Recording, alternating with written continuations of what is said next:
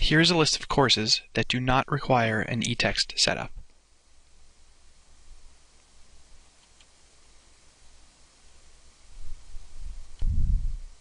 And here is a list of courses that will require a brief setup when you access the eText for the first time.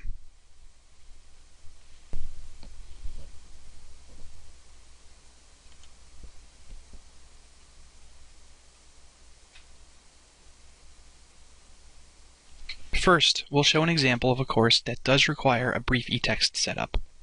If your course does not require an eText setup, you can skip ahead to later parts of the video.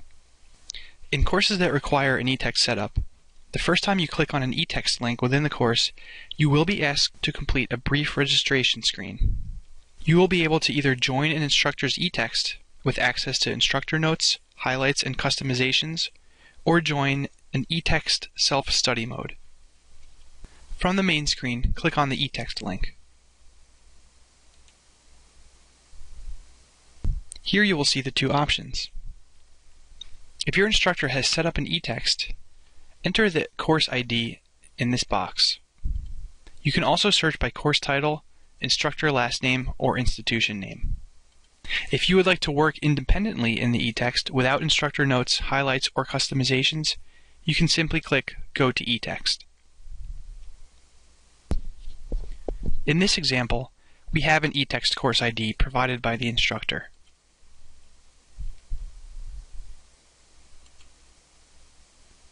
When you find your course, select Join.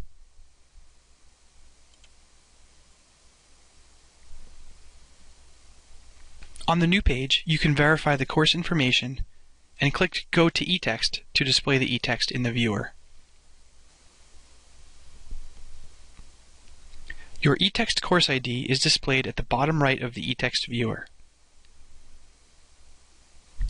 The course name and section name are displayed at the top. If you have joined an instructor eText, you can see highlights and notes written by your instructor. Let's take a look at these.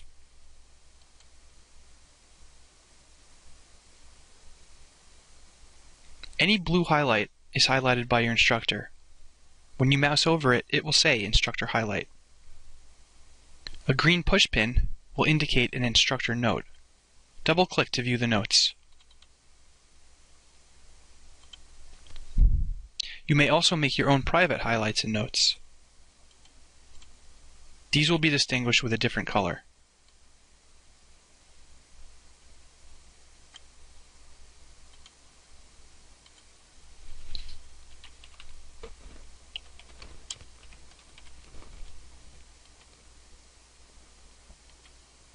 If you've joined a self-study course, you will not have access to instructor notes or highlights, but you can still make notes and highlights on your own.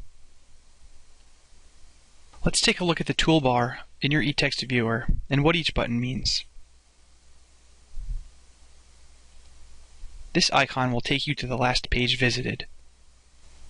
To go forwards and backwards in your eText, click on the next page or previous page buttons.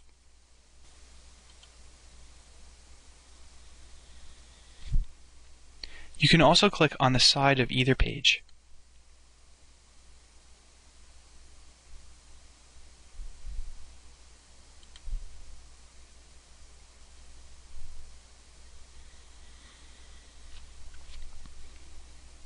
To jump to any page, you can type in the page number.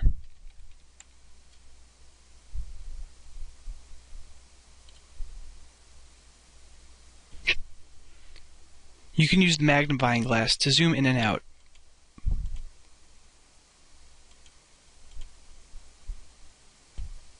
Here, you can fit to width or fit to page.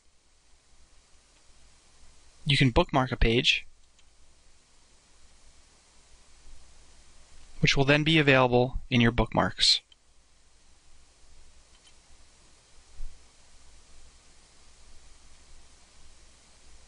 You can also make highlights,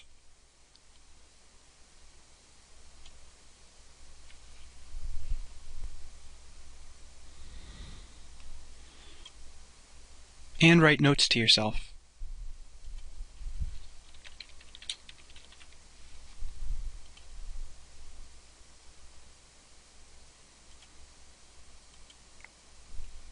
Notes are always accessible on the left nav bar. Your Notes Manager will always show you a list of notes.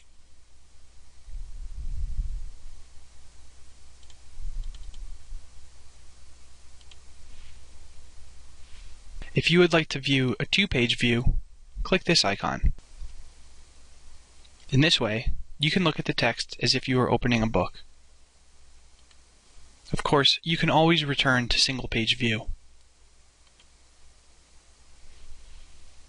Every eText is different, but there are some very important icons that appear in your eText. Here is the audio icon. Click it to launch the audio player.